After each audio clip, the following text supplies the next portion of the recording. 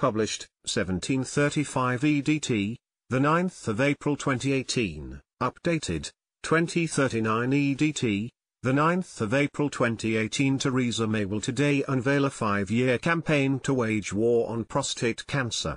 In a major drive to save thousands of lives a year, she will announce £75 million of spending to help spot the disease earlier and improve treatment.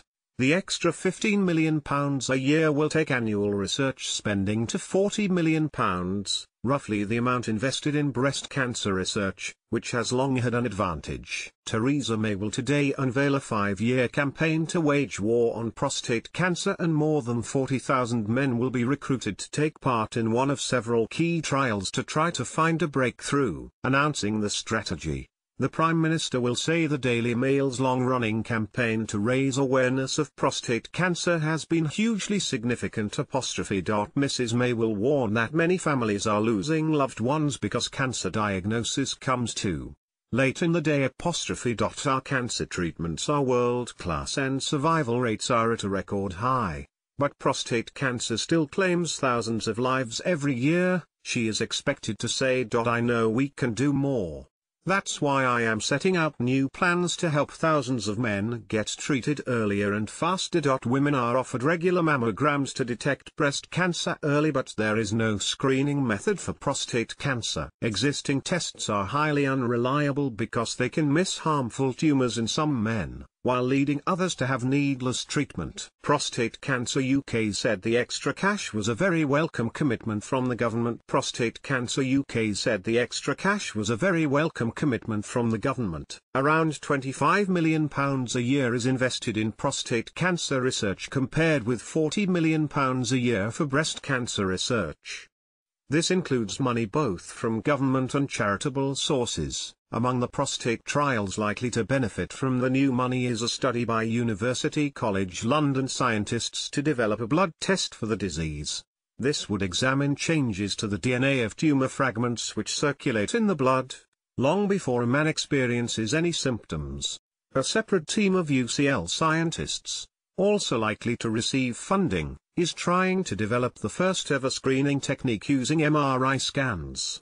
Other research will look at treatments including a highly effective form of radiotherapy, stereotactic ablative radiotherapy, that causes far fewer side effects. Funding will go into a technique called high-intensity focused ultrasound, which uses energy to heat and destroy prostate cancer tumors. Researchers are also looking at whether exercise and diet regimes can prevent and treat prostate cancer. 2 decades ago, the Mail transformed the country's approach to the cancer no one wanted to talk about. Launched in 1999. Our Dying of Embarrassment campaign massively boosted the profile of the taboo disease. With the help of our generous readers, we raised £1 million to boost research and support.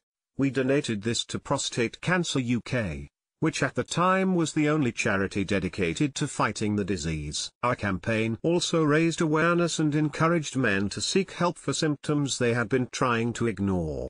Many wives told us they had put the newspapers down in front of their other halves and urged them to see a doctor. The campaign sparked debates in Parliament on how to fight the disease and improve our low survival rates. In December 1999, Tory MP Andrew Rowe stood up in the Commons to reveal how he was battling prostate cancer. He urged the then Labour government to address the enormous discrepancy between the money spent on breast cancer and his own illness. Politicians, led by former Prime Minister Tony Blair, began to take the disease more seriously and committed £1 million toward research. One of the highlights of the campaign was securing the backing of the late boxing champion Muhammad Ali. Some of the trials will aim to develop techniques to eradicate tumors in men with advanced prostate cancer. However, the main aim is to develop tests capable of spotting the disease early on, when it is easy to treat. Prostate cancer is the commonest cancer in men, and 1 in 8 will develop it at some point in their lifetime. With 47,200 cases a year and 11,800 deaths, it has just overtaken breast cancer as the 3rd biggest cancer killer. For nearly 2 decades, this newspaper has campaigned to transform society's approach to prostate cancer. Previously labeled the forgotten disease. Last night, The Prime Minister said, "I pay tribute to the Daily Mail's long-running campaign on prostate cancer. It has been hugely significant in raising the profile of this disease, and drawing attention both to the risks of the condition and the importance of early diagnosis." Jeremy Hunt, the Health and Social Care Secretary, said, "Prostate cancer claims too many lives every year, and our ability to detect and treat it in the very early stages is crucial in fighting this disease." The plans announced today will refocus our efforts to develop new treatments and will give men with prostate cancer, and their families, hope of survival. The NHS is a world leader in fighting cancer and survival rates are at record highs, but there is still more to do. Funding will be allocated by the NHS's National Institute for Health Research based on which trials show the most promise. Dr. Ian Frame, Director of Research at Prostate Cancer UK, said, "With increased research investment used wisely, over the next few years we can turn this around and make prostate cancer a disease men no longer need to fear." Many men put off seeing their GP because of embarrassment.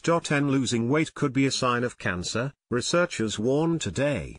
They are urging GPs to be particularly attentive to patients who arrive for appointments several pounds lighter. The review by Oxford University has found that weight loss is directly linked to 10 cancer types including bowel, ovarian and prostate.